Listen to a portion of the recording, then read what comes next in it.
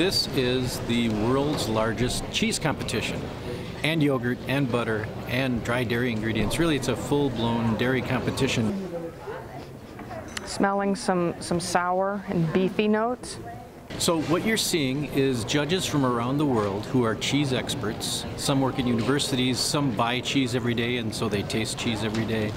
They are experts in the minutia of cheese detail, like, is it too bitter? Is it too acidic?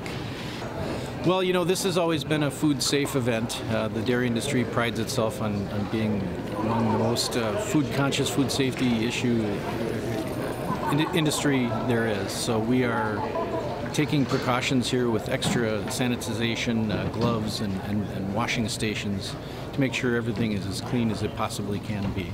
If you win this contest, your product is going to take off.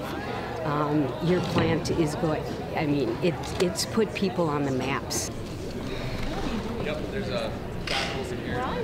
So I'm pulling the plug up to get a good smell. Sometimes that gives you the best indication of what the cheese is going to taste like. It kind of whispers its secrets to you.